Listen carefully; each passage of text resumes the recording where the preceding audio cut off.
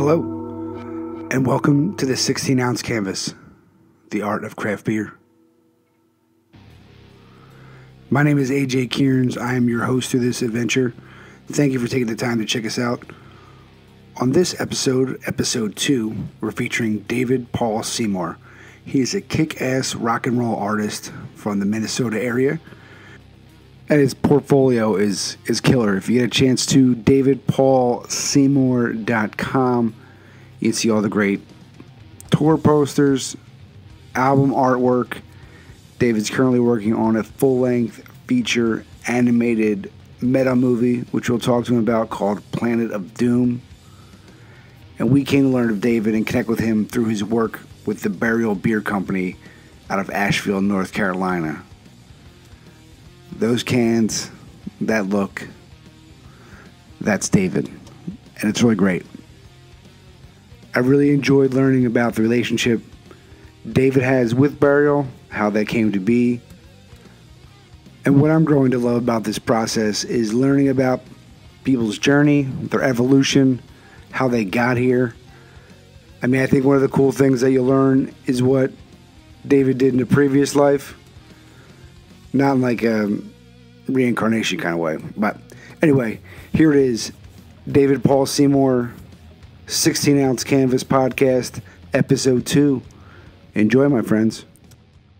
I'm glad we're getting in touch. I appreciate the kind words and appreciate you, the interest in me and all that good stuff. So. Yeah, I'm based in Connecticut, and so I have some friends down in the Carolina area, and we trade some brews back and forth, and I've been getting some more Burial, over time, and I really just, the cans really popped out to me, and so I tried to do my homework and figure out, found your site, and I think your aesthetic is really unique, and it's just really interesting. So I appreciate you making yourself available. Oh, no problem, man. Always humbling to get these requests, and I'm down with it, man, for sure. Excellent. So just get at it. So how did you start getting into artwork? My assumption, seeming from your bio, you're a 80s kind of punk and metal guy, and so I think did it evolve from your love of the music, kind of just trying to get into it, or what's your background, man? Yeah, I mean, more or less. I was in some bands myself when I was younger, and so being a visual artist as well, I started doing a lot of artwork for obviously my own bands, but the bands around my local scene, and doing show flyers and cassette covers and 7-inch record covers and that kind of thing. So kind of got into it as a teenager, and we'd all of us guys in bands, we'd sit around trying to think of funky, cheap ways to make our own T-shirts and that kind of thing. So I was doing the artwork for that, and time went on. I got always had a love of art. I didn't go to school for art. My parents kind of drilled into me like, artists don't make money, and so you need to. You need to come up with a better game plan, do something creatively that you can make money at. And so I settled on architecture, actually. I had a love and passion for that. And that's actually what I went to school and got my degree in. And I did that for about 20 plus years, actually. And, I somewhere along the line said, I'm making a pretty good living here doing this stuff. I'd like to do some artwork for bands. I'm not in bands anymore. Once I started having kids, I got out of that. And, so I just said, hey, I'm going to do something for fun on the side. I know I'm not going to make money, because bands don't have any money to spend. And, and the funny thing is I was completely dead wrong, because I wound up eventually making my whole living out of it. And that's what I'm doing today. But, so it's really cool because I'm still, a viable part of music scene, the music that I like to listen to personally. And, so, I got laid off in 2009 when the economy tanked and, everybody else was getting laid off and all that. And, I started doing some freelance work and, doing some illustration work for freelancing for Best Buy, Target, people like that. And, that went pretty good, but, that kind of even dried up. A lot of people I did work for those companies got laid off or left. And, I did go back to work in architecture for a brief 3-year period again. And at that time things continued to grow and I was just about doubling my income, just doing it, a few hours a night at the dining room table. And when I got laid off the second time, my wife said, I said, well, I guess I need to dust the resume off and get my ass out there and find a new job. And surprisingly to me, my wife was like, why? This seems to be going really well. Why don't you just keep on doing it? I was like, fuck yeah, So, it was a surprise to me. Most wives, guys' wives wouldn't be so supportive for things like that, especially when you got 3 kids. So, I just kept on going, and I've been doing it now for a few years, just as a full-time gig, and it's really paid off. I mean, I do really well, and I'm fortunate that way. But I feel like I paid my dues and worked to get there. Right. I think that's a great story, and to your the hard work, and I think parents are. I know how I feel about my kids. You're kind of torn. It's like, okay, you want your kids to be happy, but you also want them to have the lights on. But you kind of are able to do the best of both worlds. I think that's encouraging for others. Who kind of at that. A lot of people get to that crossroad where it's really the time you have to put in ahead of time to get to that point, and it's not always the easiest. So that's amazing. I mean, that's really great to hear. Yeah. And I mean, and architecture in a way, it's very artistic. Obviously, there's obviously some work that's probably not as, quote unquote, creative as you might like. But of the corporate gigs, that's a pretty good. You're creating something unique, or a need for an area or community. Yeah, it's a very creative thing. As a matter of fact, I'm originally from Mississippi, on the Gulf Coast, and I got accepted to the architecture school here in Minneapolis, Minnesota, and where I live now. And it was the best thing that ever happened to me because most people have the conception of architecture as it's a very like suit tie profession, and in some places it is that way, but I was lucky enough to work for a bunch of guys who, a few firms who, they were complete opposite of that. Very, very creative types. And when I went to school for architecture, it really opened my mind up to a lot more creativity than I could have ever had I, just drew and did things as an actual artist. I mean, those guys operate on a very high level of creativity and thinking, and it instilled a lot of that in me. And then, I recently did a thing at my son's school, where they had me come in for this career day deal. And I talked to, all these kids, and I was telling them that, I'm an artist and I own my own business, and I sit and I make my own time and I do my own thing. I literally don't have anyone really telling me, what to do and when to do it. And,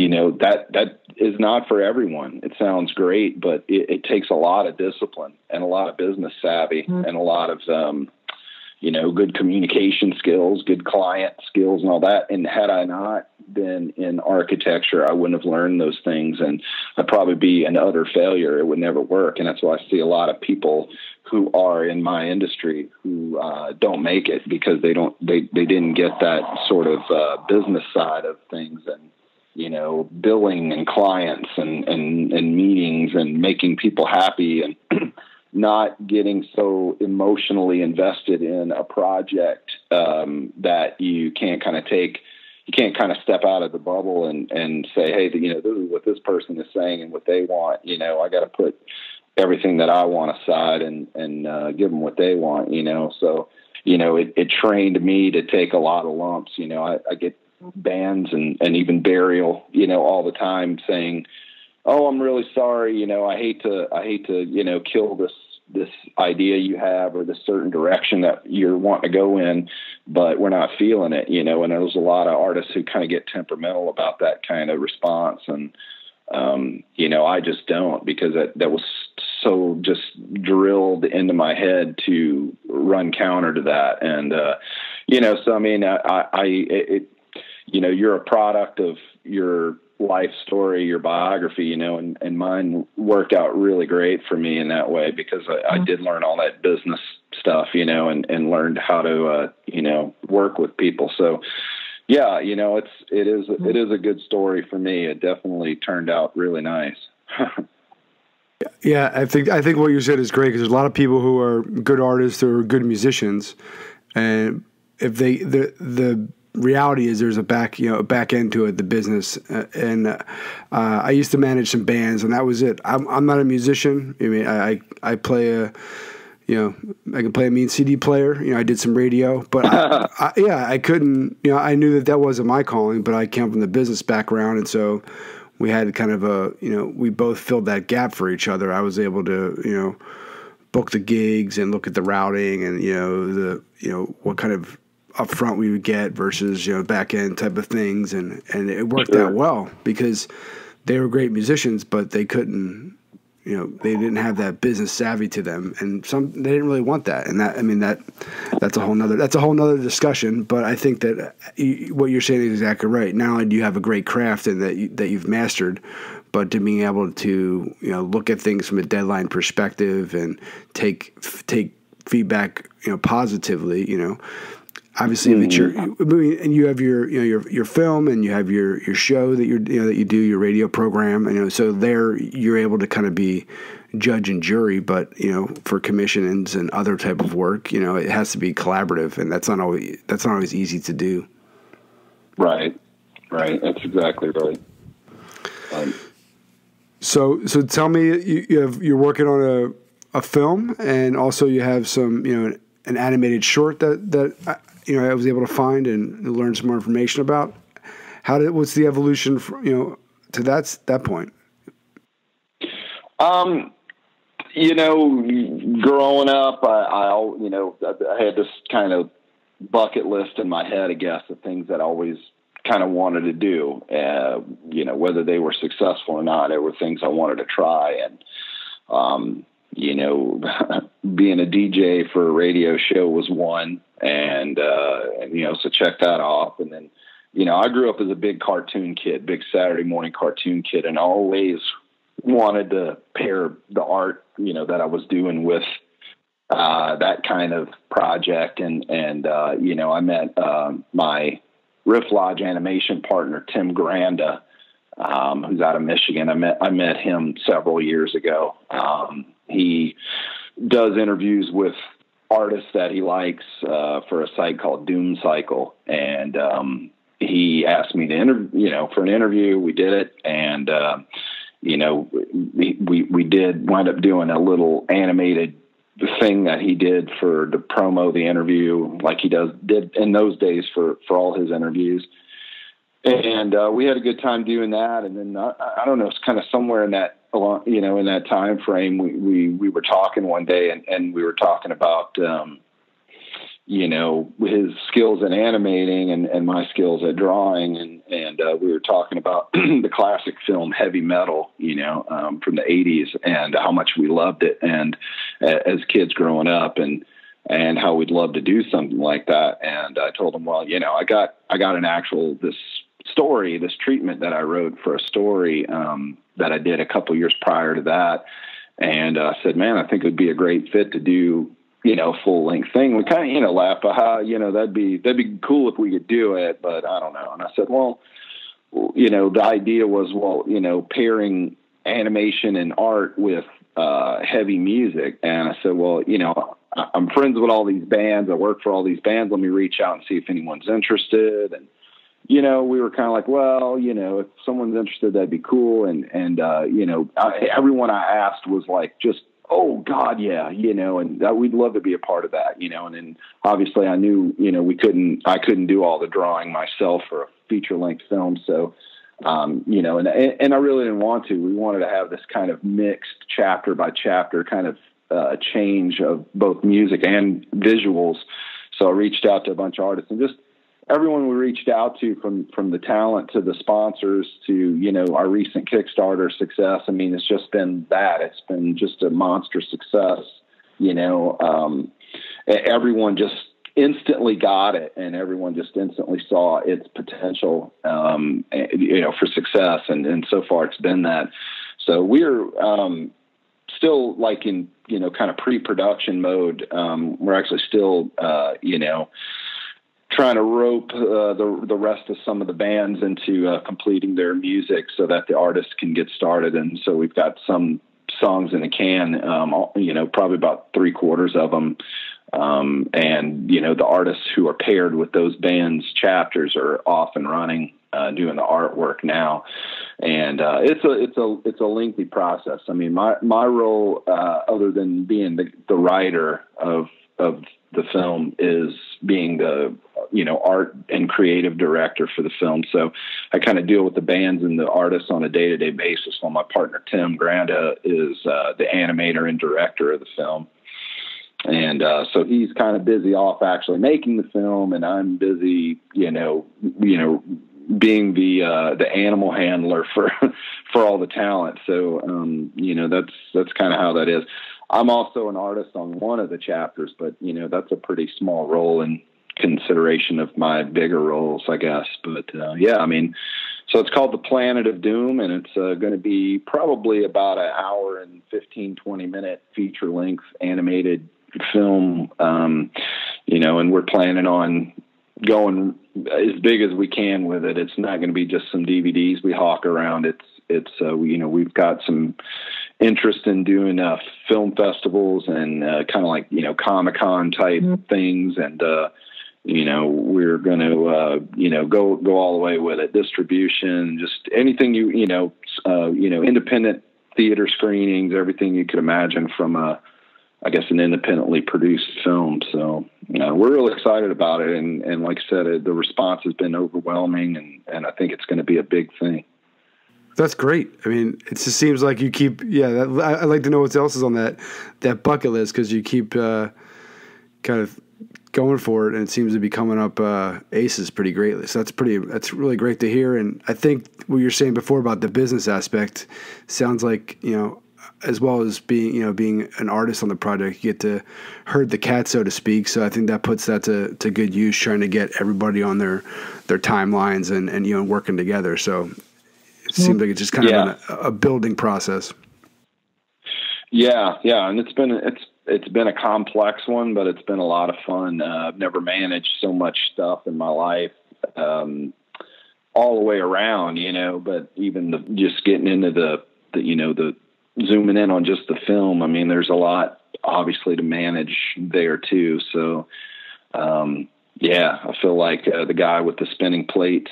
But you know, I'm doing it so far. But yeah, I used to just get involved with way too much stuff, and it would just be kind of a failure because, you know, it was just too much and too varied. You know, I've kept it pretty tight. So, you know, I mean, I'm a, you know, 3 legs of a table, you know, so I got, you know, the art I do, the movie and the radio show, and that's really it. And honestly, I've pretty much checked off my bucket list. I'm pretty content. So, you know, I spend, the rest of my time with my wife and kids, and, you know, I had somebody I knew ask me one time, you know, not that long ago, they were saying, they were talking about their hobbies and whatnot, and getting into this and that. And, you know, they were talking about that. And I said, well, I'm actually pretty good. I mean, I actually get to make my living doing my hobby. So, you know, when I'm done for the day, man, I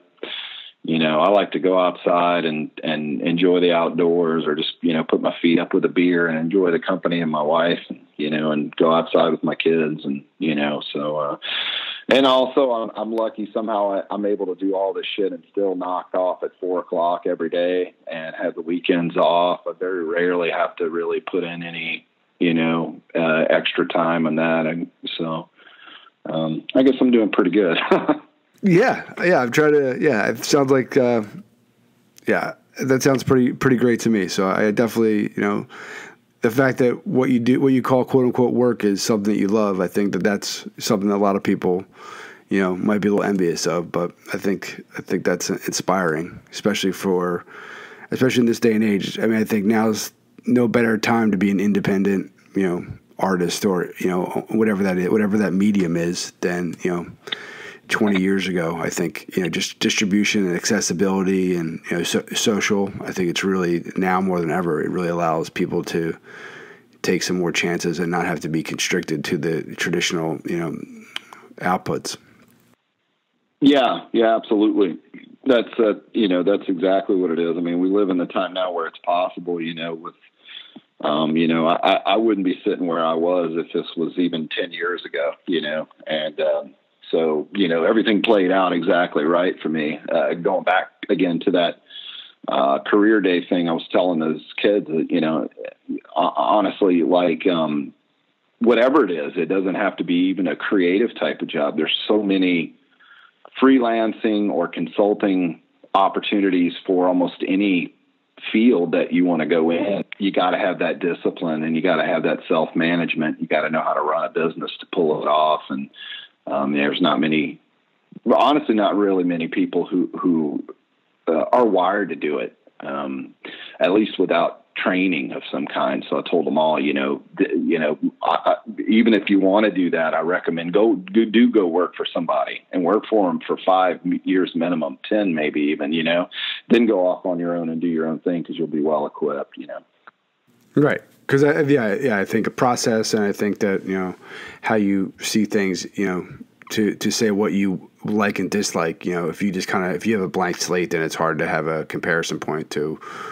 what's best or what you like and don't like. Some folks, I had a period of time working from home, and initially it was really good, but over time it just there was something there was an interaction that was missing. So I had to really make myself leave the house more and try to be more in front of people for that collaboration. Not all the time, but I learned my thresholds. I probably can do 3 days a week and two in an office or in a more collaborative setting. So I definitely agree. And we are back. You just heard part 1 of the David Paul Seymour interview right here on the 16-ounce canvas, the Art of Craft Beer podcast.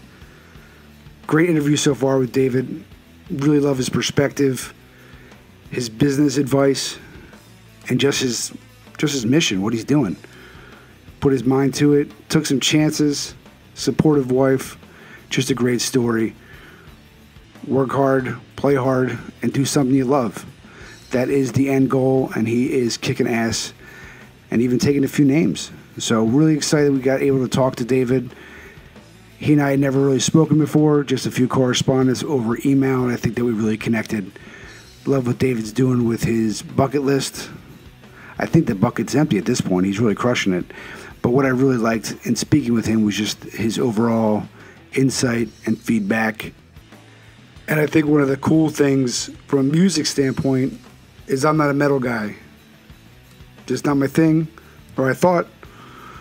But in exploring what David's doing, trying to get into the mind of the artist and learn more about him, really took an effort to look at some of the bands that he was working with, check out their music, and just really digging a lot of the stuff that we're hearing. We're featuring some of those artists now. We have El Camino, Womat, and before meeting up with David, I had no idea who the hell those guys were. So that's great, another great takeaway. But you're listening to 16-ounce Canvas. We're going to get right back into part 2. Remember, you check us out online, 16ozcanvas.com.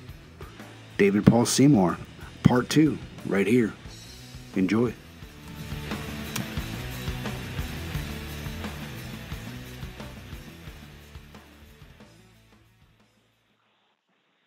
So how does a guy in Minnesota come to team up with Burial down in North Carolina?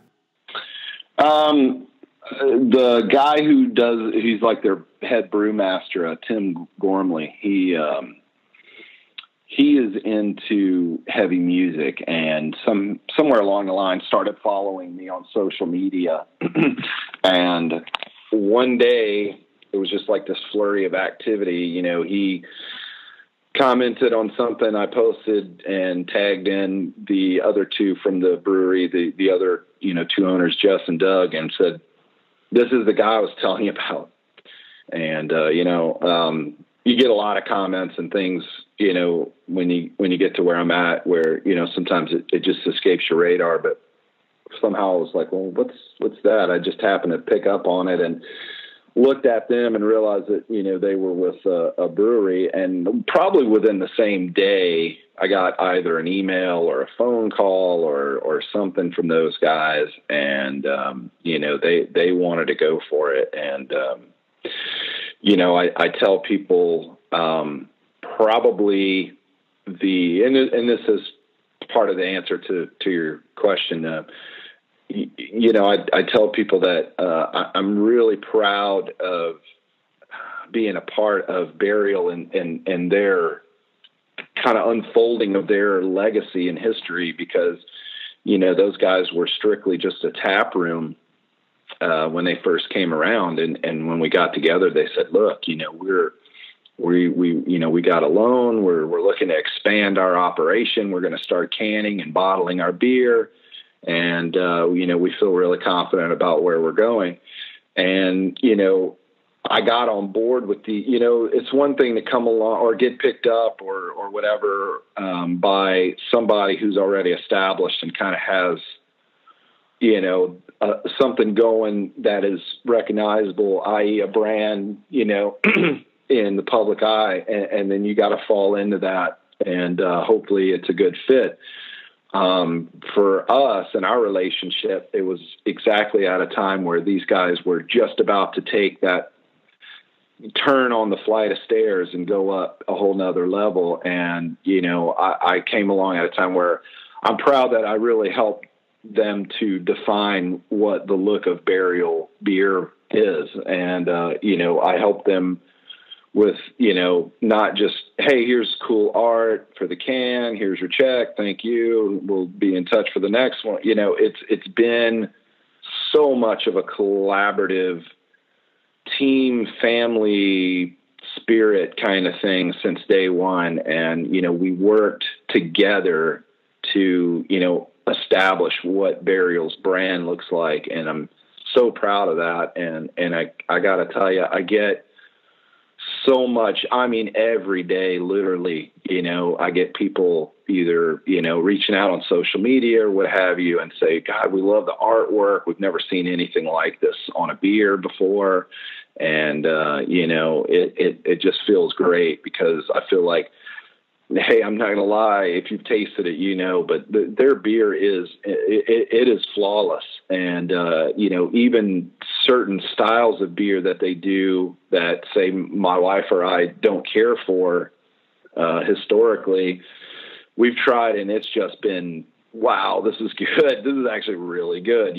Everything they do has just, my seal of approval personally. And so to couple something that's already a tasty product with what I feel like is pretty revolutionary stuff on the can is just a great, that's a great thing to be a part of. And so, I'm truly blessed that those guys came along and found me when they did, and I found them, and it's just been such a great partnership. But that is how we got together, and that's how kind of things have gone over the last few years that have, been with them. That's a great story. Again, it shows the power of social and just people reaching out and collaboration. Now, that the first, what was the first can? Do you remember what the first can or label was probably that you did for them was?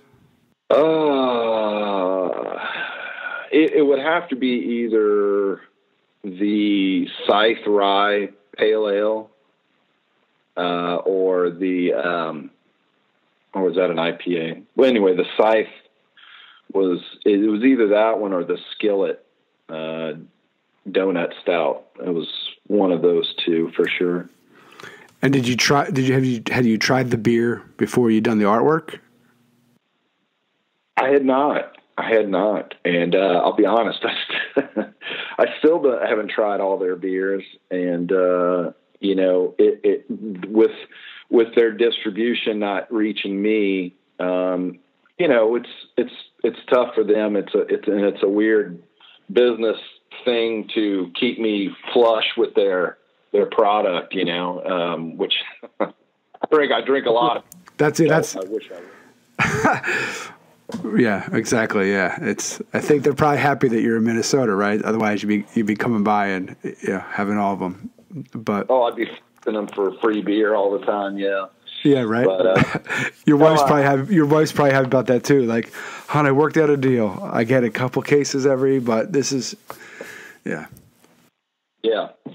Yeah. My wife is an avid beer drinker with me as well. We actually, I'm lucky with this woman, I'm telling you, but, she enjoys it too. And we have a lot of fun trying different beers, and, we're, get a little geeky about it, but we enjoy it. I'm not as snobby as most, but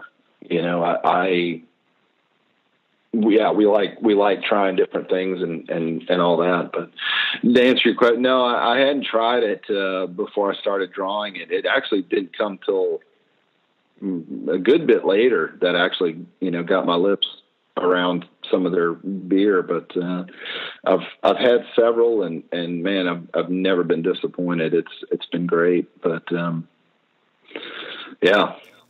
Now, from a process standpoint, how does that work with the brewery? Is it they give you notice on a beer that's coming out? Do you work on the name for the beer? How is that process? Mm-hmm. So I guess a typical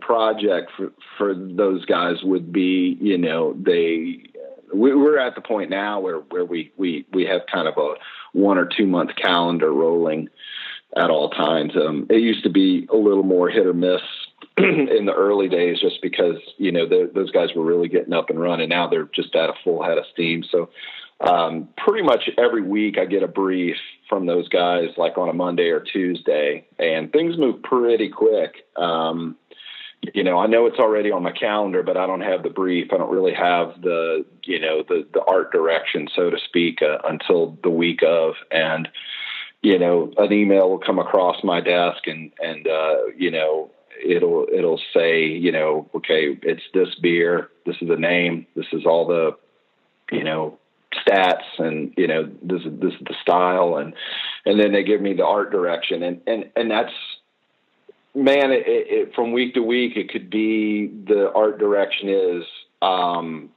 we have zero idea. Go for it, and some weeks it'll be, we got such a strong vision, here's our idea, and sometimes Jess and Doug, the owners, they're a married couple, and they are huge into sort of medieval era, I guess it is. I don't know when, people like Bosch and all those classic painters were around doing their thing. I'm actually the most ignorant artist as far as other artists and art, but they're really into that kind of stuff, and they'll even reference sometimes a painting, or the name of the beer is even based off of the name of one of those classic paintings, and they'll send it to me, and the idea then is to riff off that painting. So that's one way. Like I said, it'll be either, no idea at all from them, or a really heavy idea from them, maybe something in between, a loose idea, but open to interpret. It's always up to my interpretation, or it's, hey, we're going to do another kind of riff on a classic painting. Usually those are for the bomber bottles, the single label thing. And, and it just kind of goes from there. I dive in, I start, gathering reference materials and sketching. And then I send those sketches over to them. And, sometimes it's a slam dunk, and it's like, go ahead, go for it. It's fully approved. And sometimes it's, close, but we need to make some tweaks, like any other creative process. And so it's like that. And, by the time I get that intel in my inbox Monday or Tuesday, we're wrapped up, done, and they got a file for me that literally could go right to the cans by the end of the week. This time on Friday, I actually just finished something up for them yesterday. That's already done this week. So it goes like that, and it moves really fast. And, the turnaround on it is incredible, at least for me. And, so it's a very quick creative process, and then the execution is also pretty quick. And, part of that too, the concepts, Burial and their, not only our aesthetic, but their kind of, thematic philosophy, if you want to call it, is about sort of life and death, dark and light, good and evil, yin and yang kind of thing. And that was something from the very beginning, we came up with this cool idea to do two actual individual pieces of artwork for each can, for their 16 and 12 ounce cans, where you've got on one side, we call it the dark side, and one side we call it the light side. So with any given beer, any given theme, you've got those two yin and yang pieces. And, so part of my job is to not only come up with a piece of art, but to come up with two and have those be counter to each other. And, if you look at any of the cans with the two art on, either side, that's the thought process going into that week, or, that particular can. And so, we did that from day one, and that's kind of been a really fun way to approach each can each time.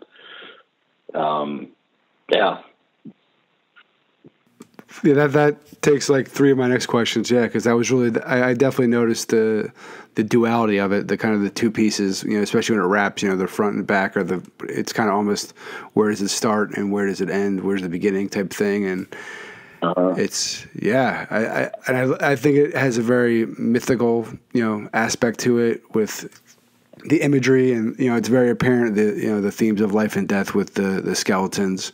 The skulls, and it has that throwback to, with the swords and and that. So it's just great to hear. You described it much better than I would be able to. So I do appreciate you. Yeah. I've been wondering about that. Like I said, there's some. I don't get as many of their cans. I'm always checking out what they're doing online, and just to see some of the work. It was great to be able to track you down and try to learn more about your process. Now, one other question, which I was curious about. Recently, Burial did some collaboration with Other Half, and how is that process? Is there kind of somebody who gets is it a shared art direction, or is it just a hybrid approach? How is that working with another artist? The collaborations that we've done, we've actually been getting into more of those with several other breweries. And I'd say, in the last, quarter of last year and into now, it seems like almost every other or every few projects are for a collaboration with another brewery. And those have been a lot of fun because we sort of step outside of our box a lot, and we kind of keep what we call the Burial look distinctive from the collaborative cans. And although it's me doing the artwork, it's still a different feel to it, a different approach to it. And usually the collaborations that we do, what I would call the Burial, and actually I don't know, and I don't know anyway that recent collaborations have been done by any other artist but me. It seems like usually when Burial gets gets on one of these or whatever, they kind of take the lead. But I think, there's probably a couple others out there with the other breweries that have maybe been done by somebody else. But it's as far as process goes, it's still very similar to what we do when we're doing our own thing. But like I said, that the designing part and the themes and the outcome is usually pretty different than what we do for our regular thing. And usually we don't do the two sides. We just do the one piece of art. And like for Diamond Mausoleum, and we did one with and then the other one again we did with them for the Left My Wallet. I don't know if you've seen that one, but usually it's just the one side. But the process, I would say, is very similar. I mean, the info still comes across my desk on Monday or Tuesday, and I sketch up what I think is a good idea, and we haggle on it a bit, and then it gets done. The only difference there usually is that those guys obviously kind of bring the other brewer in on it during the sketching phase for input or approval. And then so it's kind of like a two-part approval versus you just them, But I'd say otherwise it's pretty much the same.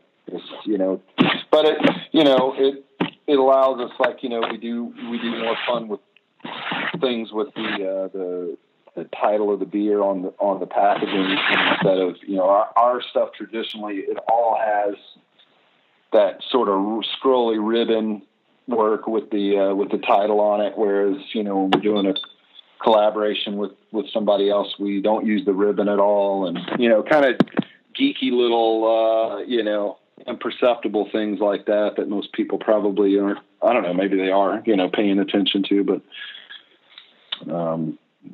I mean, it's pretty similar, I guess, but similar but different. No, it's great. And I like that there's very, burial specific things, like you're saying, like they're subtle, but it's at the end of the day, it's really great branding, to have that consistency, but then be unique across the different beers. So I like that with the collaborations that you bring some of it, but it's not a true, it's not just a burial only, can or bottle. So that's really smart. Yeah.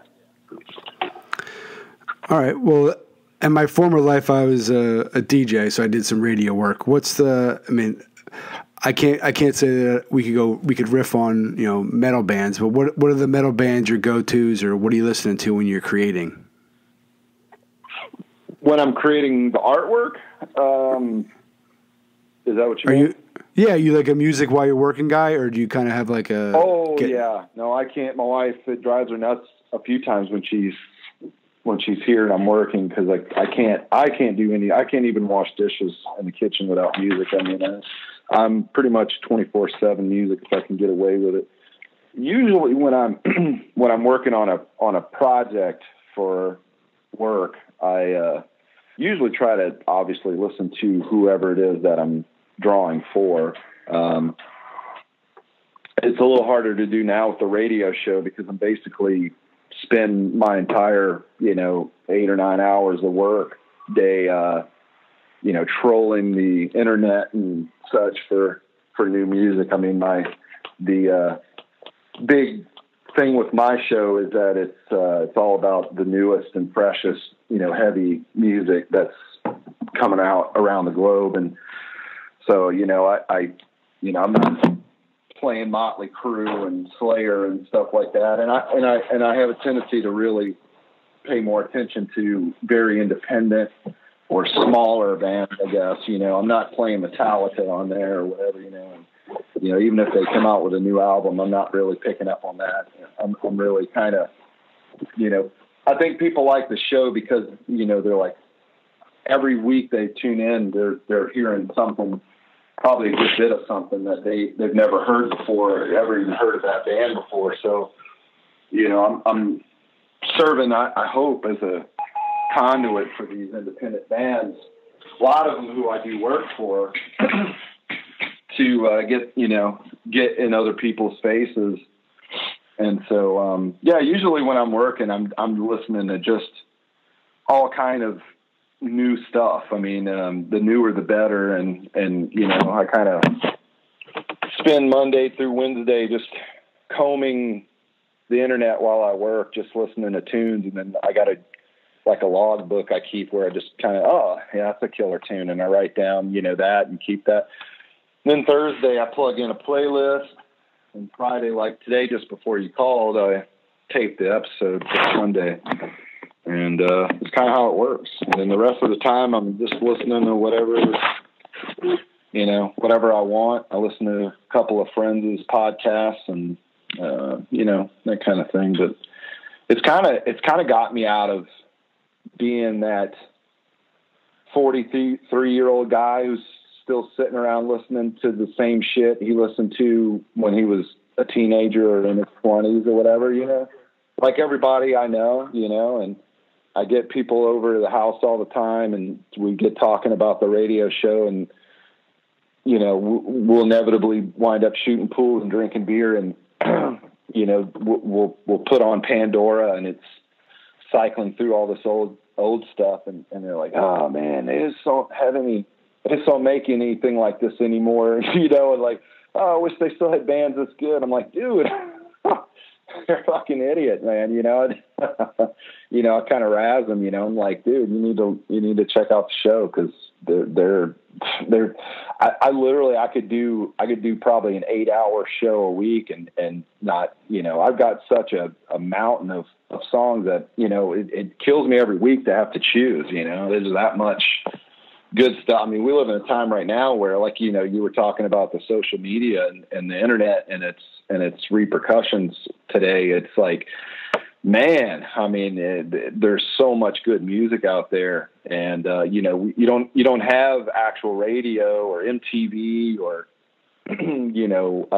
those kind of even major label push, PR or whatever, covering these guys, covering anything really. I mean, it's so genre niched, and everybody's got their niche, and that's what they're into, and that's what they listen to, and it's kind of a beautiful thing because you don't really have to, sit through crap you don't like to get to the stuff you do, and you don't have to rely on, the old, somebody else selecting your playlist anymore. You can find this stuff in 1,000 different places, and it's kind of cool, but it's given these guys who are, small guys or even medium-sized guys an opportunity to just kind of be all over the place. And I think it's a great time to be a fan of music, whatever the genre is, Yeah, I agree. There's always a way to get it out there. I mean, I think even just simply technology, which, you and I can remember the days of dial-up, just having bandwidth, the idea that, when I was in college, I would go to class all day and I'd queue up a couple of songs to download and hope that the site was reputable and it wasn't some, shitty version of it. And I'd come back, 6 hours later and have 2 songs that were 3 minutes to listen to. Yeah. Oh yeah. Oh yeah. Or make a mixtape, or making a mixtape, which our kids will think we're crazy, listening to the radio, hoping that you have a blank tape ready to go at that moment to record that one song that you wanted to hear. And so, yeah, it's, even just logistically, it's pretty amazing. It is. Hey, I got a preface. Well, I gotta say real quick that the FedEx guy just pulled up, and just so if you hear my dog start going nuts, it's all right. I just wanted to now just kind of conclude. Where can folks check out your show? Where they hear that? It's stream every new episode streams live on Sundays at 1 p.m., 9 p.m., and 11 p.m. Eastern Standard Time on trendkillradio.com. And then you can find all the episodes as podcasts archived at mixcloud.com/Sonic Temple. So the show's called Sonic Temple. Excellent. Well, good, man. You have a great weekend, and keep doing what you're doing. Like I said, it's really impressive and inspiring, and it's really killer. So thanks. Hey, man, I really appreciate that. Thank you so much, and you have a good weekend too. All right, brother. Talk to you soon. Thanks, Dave. All right, man. Thank you. Bye-bye.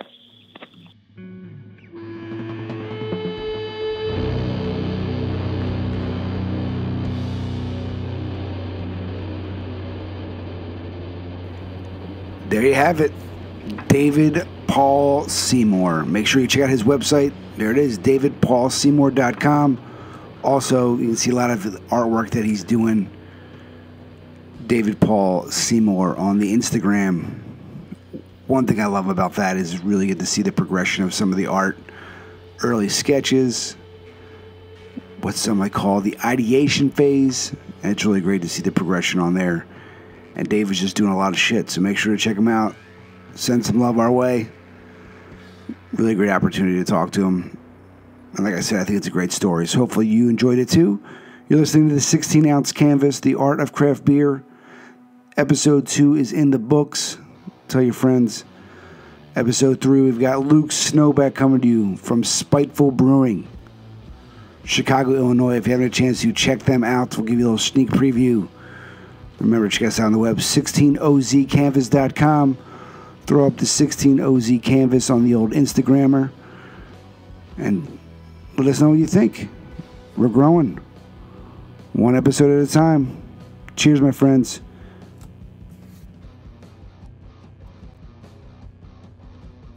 And now for a sneak preview of episode 3, featuring Luke Snowbeck, art director for Spiteful Brewing, based out of Chicago, Illinois. Are you Lunch Beer Luke? I have to assume so, unless you have multiple Lukes at the brewery. I am, yes. The one and only. I used to have a beer at lunch pretty much every day, but I slowed that down. Yeah, and your Lunch Beer Luke is a double IPA, which is, that's a pretty it's a good lunch commitment right there. That is, yes. Only one of those at lunch. Yeah, only one. Yeah, exactly. Now, that would be hard for me. Is I think working at the brewery and especially all the new beers. You want to try it and see what that tastes like, and then you have your favorites. Is there a favorite that your favorite Spiteful or your top that you're excited when that comes back around? I really like the beers that we put out in the 6-packs, the Alley Time and the Spiteful IPA. Because they're more crushable. You can, drink them all day long. Tonight's episode featured music from Wofat, Hell Camino, and Shadow Witch.